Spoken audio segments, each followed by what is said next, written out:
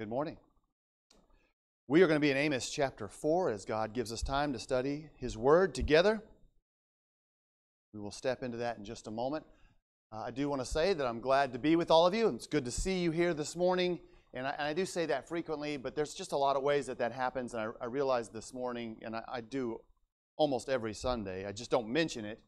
But one thing about me and the work that I do is that I typically will work throughout the day here at the building, and it is awfully quiet throughout the week. And I get here early on Sunday morning, go over the things I need to be saying today, the things that I prepared, to review them one last time. And it starts off very quiet. So it's like every other day that I come to the building. But then something happens, and I hope you know what that is. A voice. I hear the door open, and I know that someone's coming in. And I say, well, at least one person's here. Good, someone will be here. But then shortly after that, there are several voices, and then there's laughter. And, from my office, I long for Sunday, and I long for Wednesday night, not to be alone, but to be with all of you. And so it's just a blessing to be with you this morning. I mean that. As I said, it happens in a lot of different ways, but that's one that is special to me. We're going to look at Amos chapter 4 together, and we'll read the first 3 verses to start us off. But before we do that, Amos chapter 1, we're told that Amos is a prophet who's been called by God to prophesy to Israel during the reign of Uzziah, the king of Judah, Jeroboam II, the king of Israel. And as I mentioned in the first lesson, this dates Amos at about 760 BC. His name, Amos, means burden bearer. He is working as a shepherd in Tekoa, and the Lord will call him to prophesy to Israel, which are the 10 tribes to the north. So Tekoa is south of Jerusalem. God calls Amos to go north, to a land he's not familiar with, doesn't know very well. He's a shepherd. He tends with sycamore fruit, or tends to sycamore fruit. And something else that I didn't mention last lesson for Amos, but needs to be said here and now, and should have been said last time I had done this.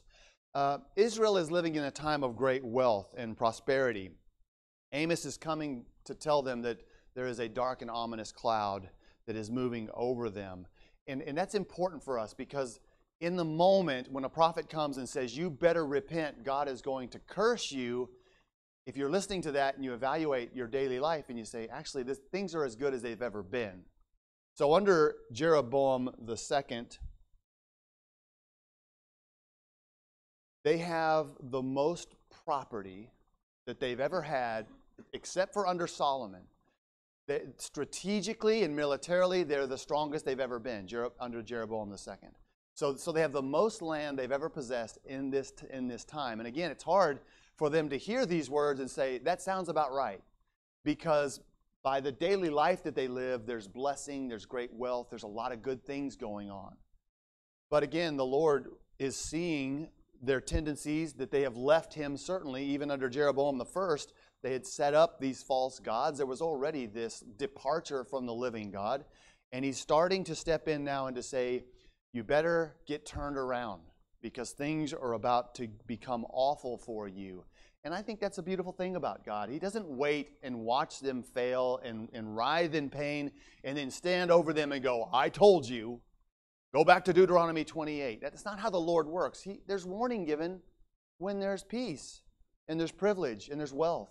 God says, get this straight. I'm not pleased with this. Fix it now. And they have an opportunity to do that, to stand with the Lord again. And I want to keep that in our minds, because it's important. It's not that they're under great pressure now, but they're going to be. They've already stepped into idolatry. They're worshiping Baal and Molech, the pagan practices that were associated with Asherah. And so they're steeped in idolatry at this point. Let's read Amos chapter 4. The second sermon from Amos to Israel. Hear this word, you cows of Bashan. Now, ladies, I did not write this. We're reading it together. We're studying it together. So let's just see what the prophet says and why this applies.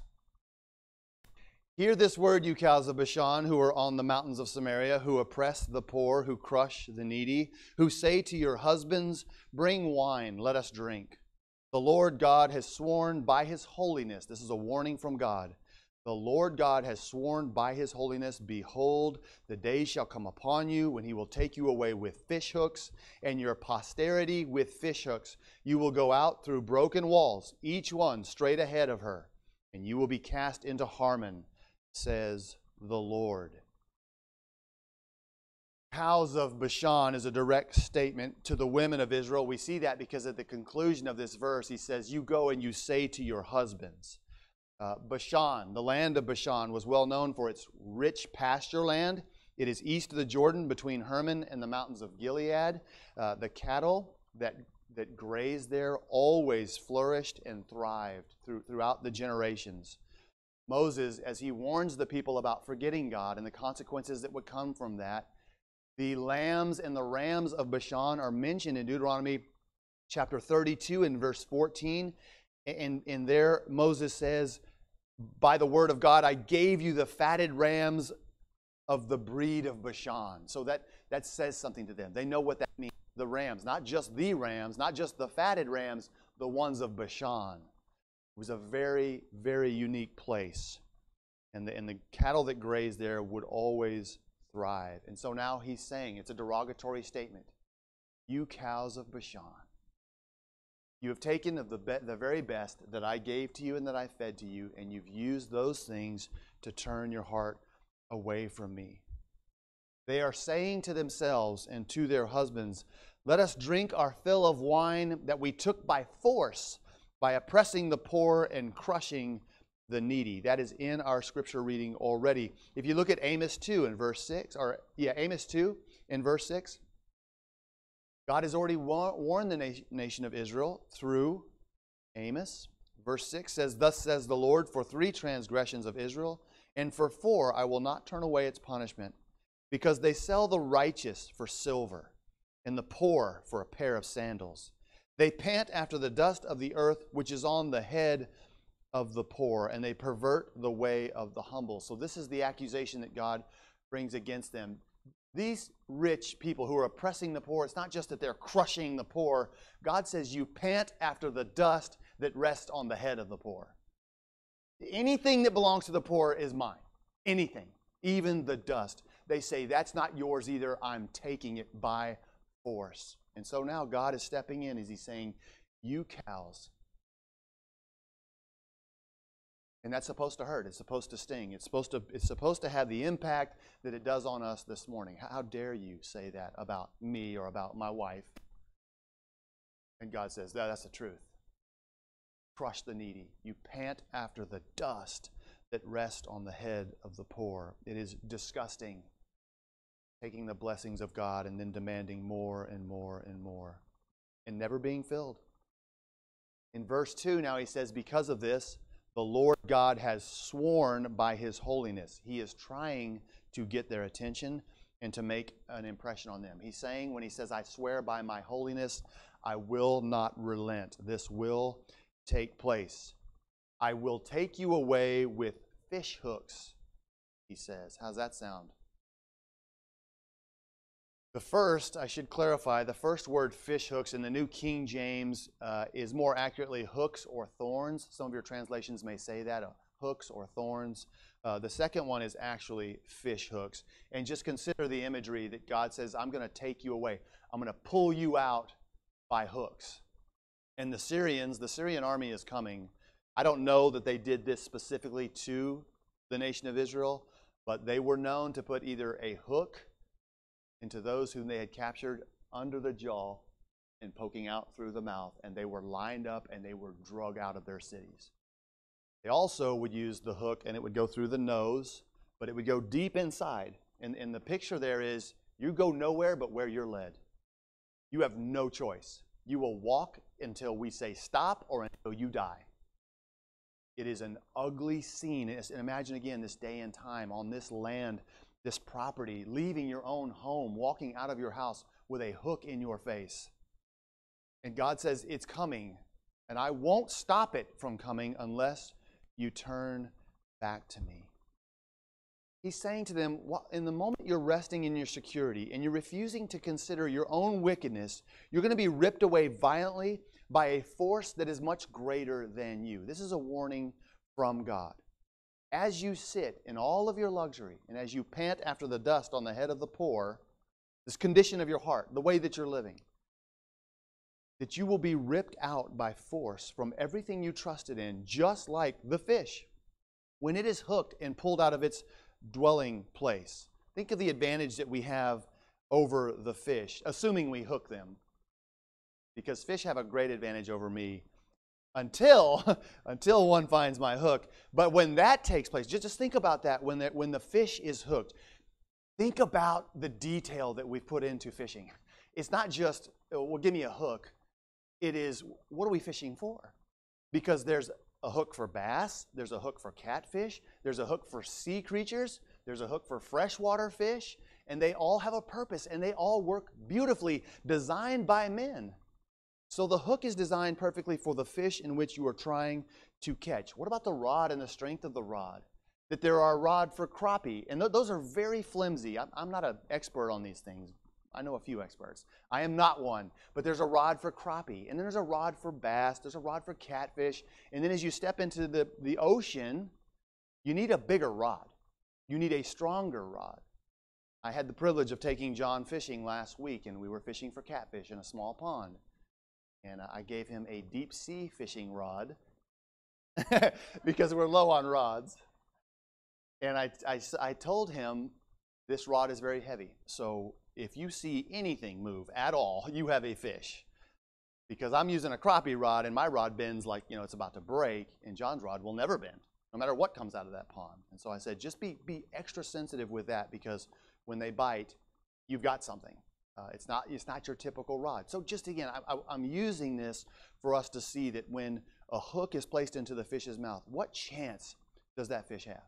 As hard as it would fight to go down deeper, to go back to where it wanted to go, there's someone on the other side that is pulling with every advantage in the world. That fish can do nothing but come out of the water. And by the way, do fish enjoy being out of water? It's just an interesting picture. The fish has no choice. The fish is coming out. It won't live outside of water. Too bad. I make the decisions because I have hooked you. And God's giving them this picture. And we want that to kind of sink into our hearts as we think about that. There would be those who would hear the words of Amos, and some are going to say, stop prophesying, go home, go away. Others may think, that man spoke directly to my heart and to my life, my daily life. Everything he said was true about me and my home. And God's given me an opportunity to turn. Wouldn't that be great? That someone would turn back to God who loved them. But he says you will be utterly helpless. You will be easily lifted out of the flood of pleasures in which you have trusted. After you are moved, others will sweep in and take your posterity by force. That word posterity for them is it's their children and their grandchildren. The Syrian army will sweep through and take those people out of that land, and then others, including the Syrians, will come back and clean house. They'll finish whatever is left, and God has told them word for word, not just you. You're going to be let out with hooks, but your children will be let out with hooks or with fish hooks. Can you give me an orange juice, please, out of the fridge? I knew at some point my blood sugar thing would go off while preaching, and it never did, but it just did now. So I need a little bit of orange juice so I will stay out of trouble. We will press on. Don't worry about me unless I start to teeter or fall over. Right now I'm doing okay. Verse 3, he says, you will go out through broken walls in a straight line as cattle through the breach in a fence. He also says to them, you shall be cast into Harmon. This word or name has been debated since the day it was written. Harmon. It is literally Harmon in the Hebrew. It's most likely Armenia or the mountains of Armenia, which is close to, if not right at, the destination, the final destination that Assyria will take Israel. It may be speaking of the nature by which they are led out. Harmon is a word, it's a similar word is given, thank you, that makes the point that you are jerked about as a cattle, oxen. Something is led by something, that headlong. You are led headlong somewhere and you're cast about. Another word that is similar to this is the word palace. And a lot of our, those who have looked at the Word of God, Bible scholars, a lot of them believe that God is saying the palace you're in to the palace you're going to. You're going to be jerked headlong into this palace. And though you enjoy harlotry in your luxury, you're going to be forced into it in a foreign land. And you're going to be jerked into that palace. None of those answers are good for the Israelites. Look at verse 4 with me.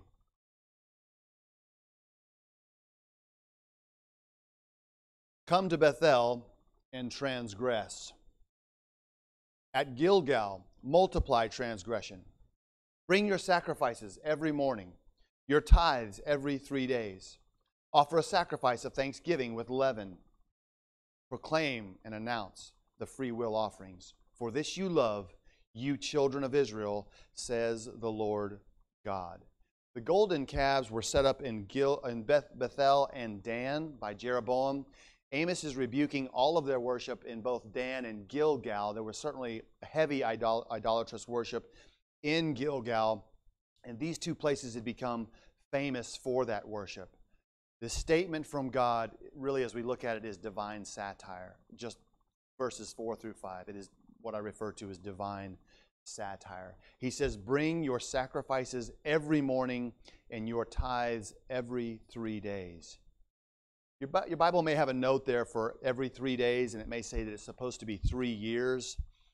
Deuteronomy 14:28, Deuteronomy 26 and verse 12 both say this: lay aside the tithe of your increase the 3rd year. And take note of what this tithe is for. Every 3 years, there's a free will offering. Set aside your tithe every 3 years. Give it to the Levite, to the stranger, to the fatherless, and the widow, so that they may eat within your gates and be filled.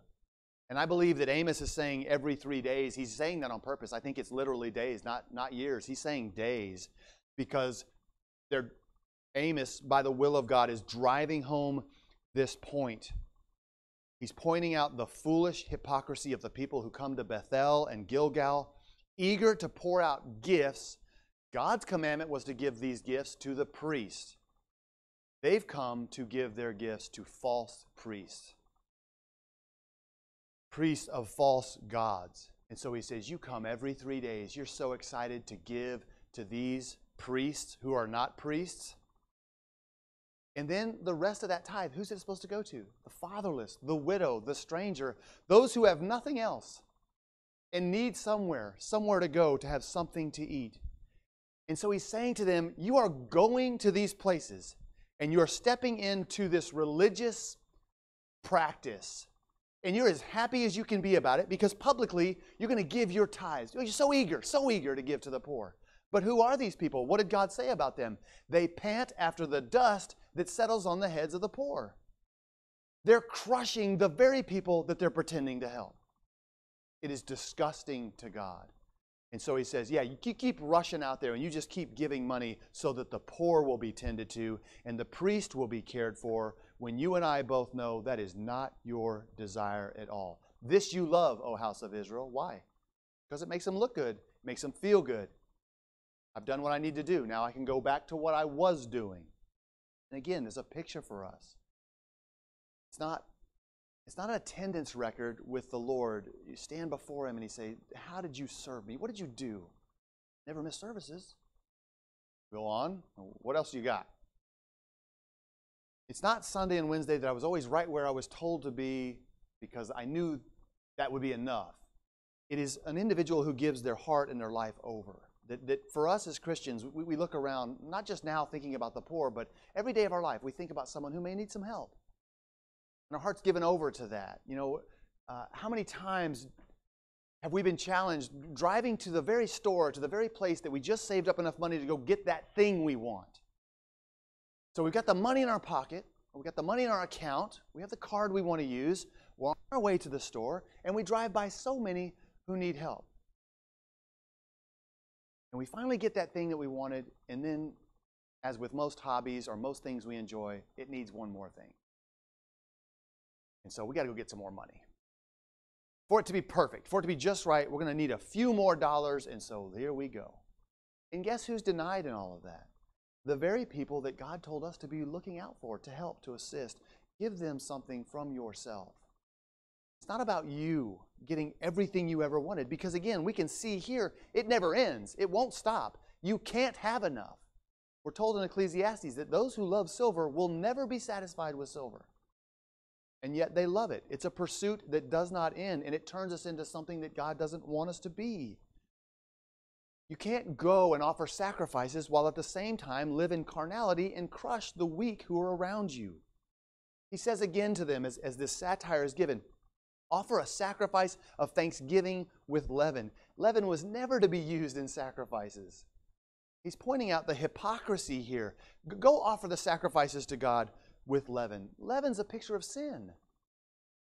That's why it was to be totally removed at certain times. Make sure there's no leaven in the house. Do not partake. Do not eat of leaven. Do not have leaven anywhere near you. It's a picture of sin. And now he's saying to them, go offer sacrifices with leaven, because that's what you're doing. So again, imagine the hypocrisy of someone sorting out all these things, making sure there's no leaven in the dough, and taking all those steps, and while at the same time, there is leaven that has saturated their life and their heart. It's broken, and God will not accept it. He never has, and He never will. Verse 6, also I gave you cleanness of teeth. This is not the invention of toothbrushes. This is something far worse. I gave you cleanness of teeth in all of your cities and lack of bread in all of your places, yet you have not returned to me, says the Lord. You click that for me? Thank you, Elliot. I also withheld rain from you when there were still 3 months to the harvest. I made it rain on one city. I withheld rain from another city. One part was rained upon, and where it did not rain, the part withered. So 2 or 3 cities wandered to another city to drink water, but they were not satisfied. Yet you have not returned to me, says the Lord. God says to them, I have withheld rain from you.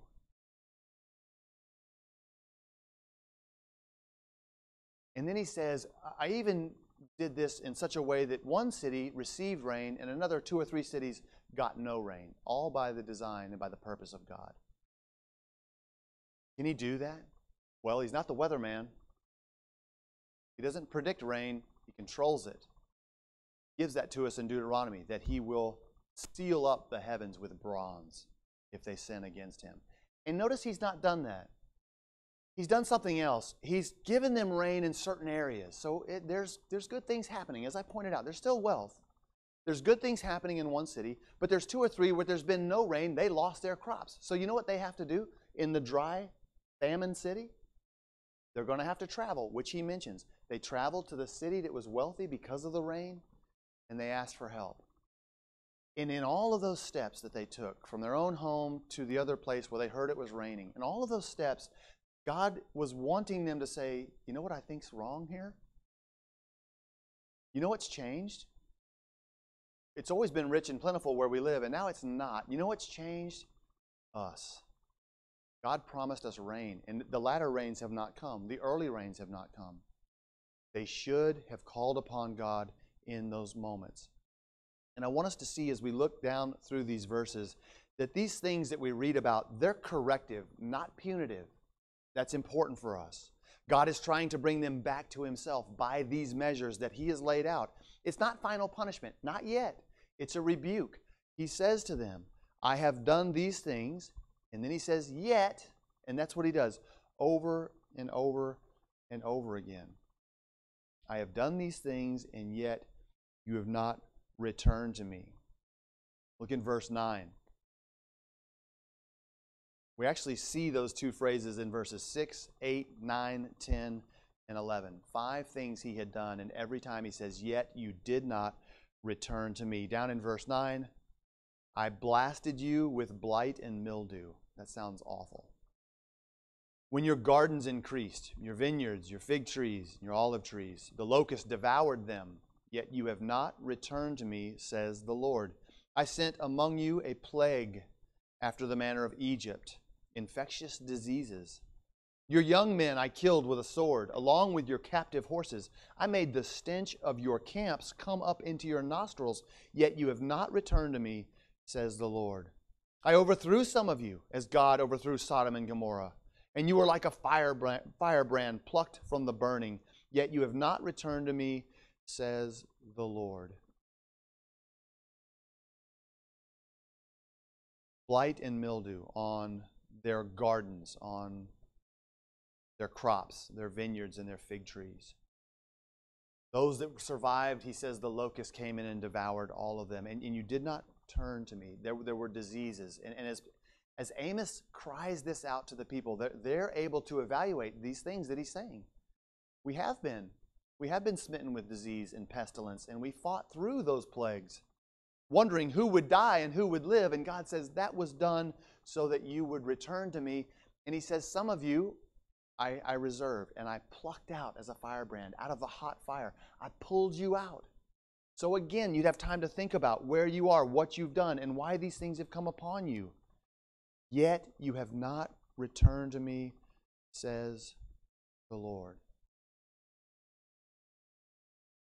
Verse 12.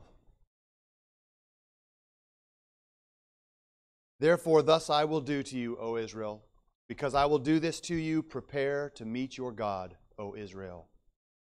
For behold, he who forms mountains and creates the wind, who declares to man what his thought is, and makes the morning darkness, who treads the high places of the earth, the Lord God of hosts is his name. Verse 13 is so powerful. God has formed the mountains, he creates the wind, and he even can declare to man his thoughts. And he can even declare to man his thoughts before they've happened. And these people know that. We know that. You go back to Deuteronomy 28, when Moses warns them about this very moment in time. He doesn't say if. Sometimes he does, but he changes from if to when. Do not leave the commandments that I have given to you from God. And they swore to him, we will not forget the commandments. We will obey all things that God has given to us. Moses, you have our word. Imagine such a gathering where people, all of them, said, we will not. We will be accountable to you, we'll be accountable to God, and we'll hold each other accountable. We will not leave or abandon the commandment of God. And as Moses is speaking to them by the power of God through the Holy Spirit, he says, when you forget. Can you imagine that? We just swore to him that we wouldn't forget. And he says, great. So when you forget, remember this. God is dealing with you. He is talking to you. Because you're going to forget. And Moses tells them why. Because of the fatness of the land. You're going to sit, you're going to eat, you're going to enjoy, you're going to have everything you could ever desire or dream of because God had given it to you beforehand. It had already been determined. Do not take these things for granted and turn your back on the one who gave them. It is the worst thing you could possibly do. God loves you. You're his children. He's demonstrated his power before your eyes daily. Don't leave him. Okay, we swear. Good. Now, when you leave him, remember this. You know, that's embarrassing. And yet, the eternal Spirit of God can say this to us. And please remember as we look at this as well, there is always a remnant with God. There is always a portion. Not all of them. There are some who are still at home on their knees praying. They are plagued by the evil they see around them, and they're asking God to help, to fix the hearts of men, to turn the hearts of men back to him. Watch my household. Guard me and guard my family, God. I am not immune to these things. I'm susceptible to it. Help me.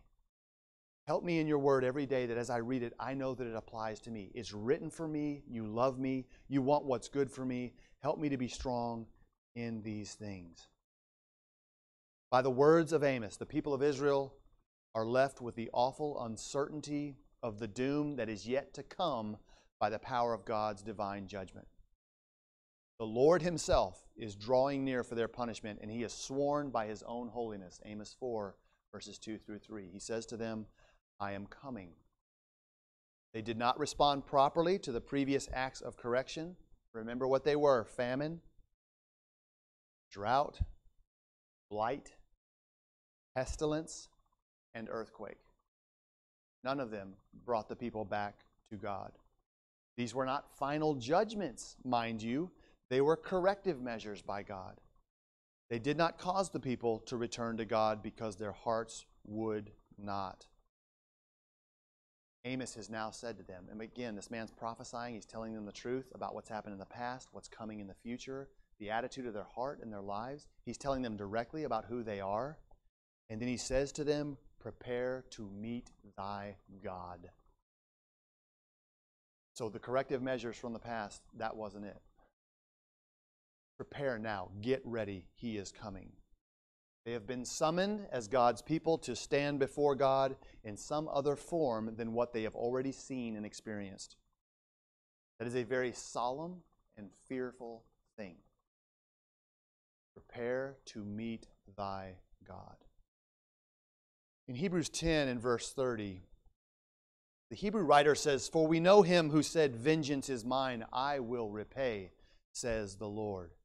And again, the Lord will judge his people.